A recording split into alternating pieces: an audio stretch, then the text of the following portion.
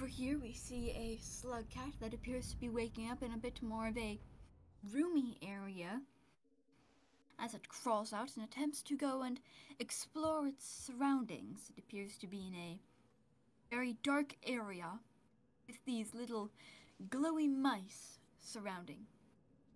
It grabs one of the glowy mice and attempts to rip its tail off from its body. The very brutal slug cat, yes. But it seems to be very feral, like many slug cats are, and tries to grab the lantern mouse again.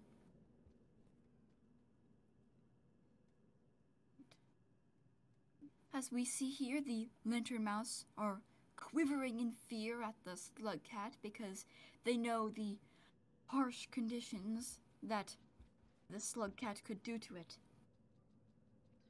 It appears to try and be running away from it as the slug cat flanks out the glowy bear mouse thingy, and once again, slug cats are not the best at parkour and are a little bit trash, but that's okay. As it attempts to try and do a wall jump, but wall jumping with a live animal is not a very, easy.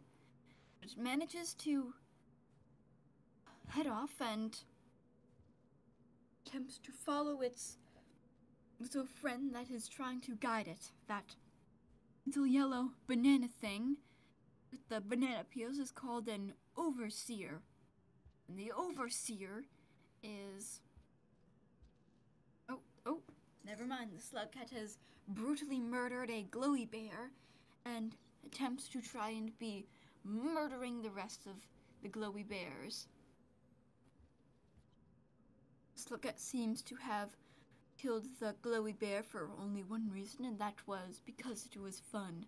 This is truly a very attackive slug cat and is very brutal.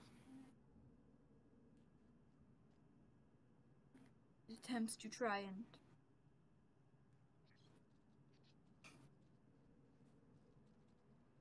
the overseer appears to be watching the slug cat like, what the hell are you doing? You've committed mass murder. But the slug cat just runs away with a glowy bear in hand, a glowy bear corpse in hand, as it just continues down the long hallway with its corpse. Now over here, as we've seen from previous areas, that this is what we call Glowy Bear Central, the main living quarters of the glowy bear. The slug cat sees many glowy bears as it realizes all of the mass murder it could do in this room. The slug cat gets excited and decides to explore more as it finds more creatures it could murder. Most creatures run for their life, but the slug cat attempts to follow them and kill them. The glowy bears are the natural prey of the slug cat, as we have just seen.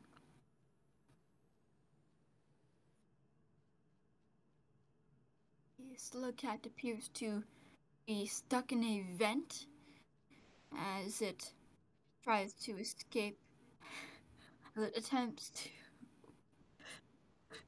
as it attempts to escape from the vent.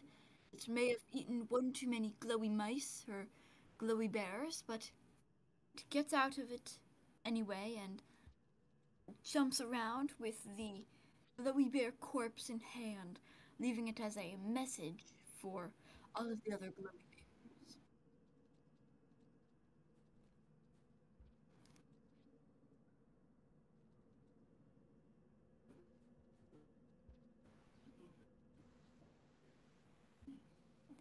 The slug cat appears to trying to be finding predators for some reason. It is unknown why it is trying to find predators, but it continues on in hopes that it will find in hopes that it will find a predator.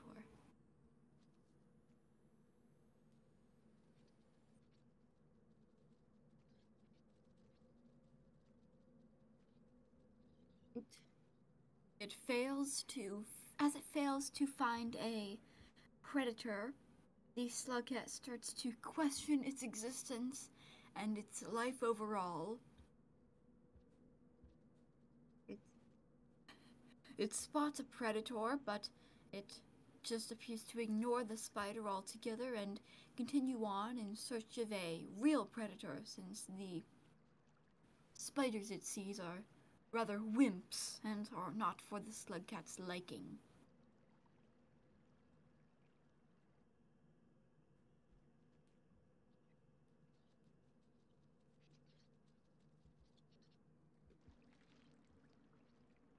The slugcat spots a spear, its main componental weapon, as it can use this spear to commit mass murder and kill all of the creatures around.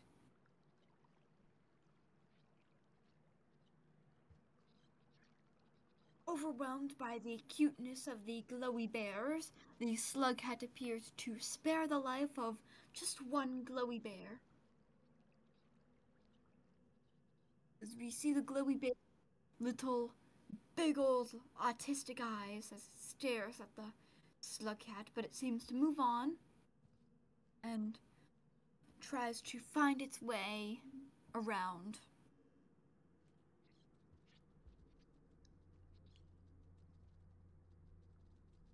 Slugcat appears to enter an area that it likes to call the mass murder area. This is the slugcat's main area that it uses for murdering all of its enemies and brutally killing anything it finds normally.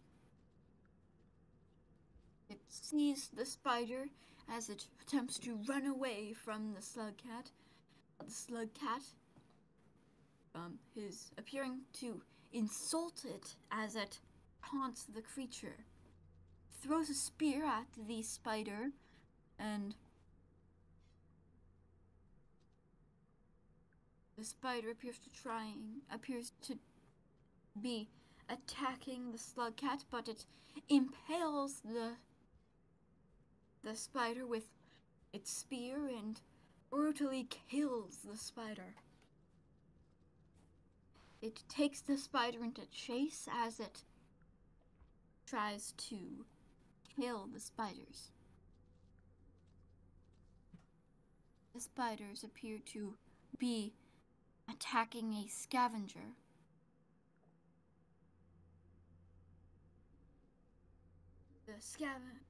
We spot some scavengers and more glowy mice appearing.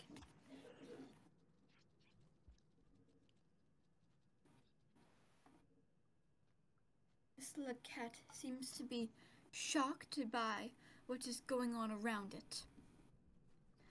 But it continues to try and... Oh, I dropped my camera. It goes around and tries to find more spears and attempts to try and murder all sorts of creatures as it realizes that the rain is coming.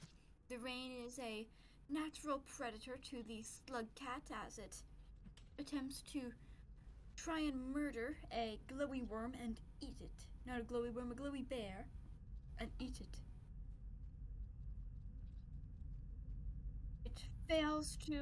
It fails to attack the glowy bear as it runs away.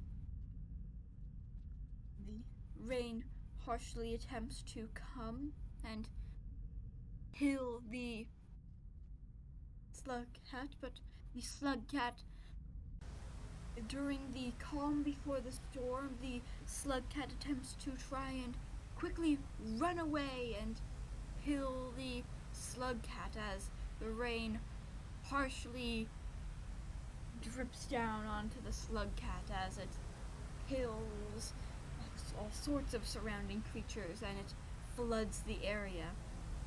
But the slug cat makes it into a shelter. The slug cat appears to be insanely tired, and as such, it tries to starve itself and force itself to sleep. The slug cat successfully sleeps. It has a very uncomfortable night and does not enjoy it whatsoever, but sacrifices must be made.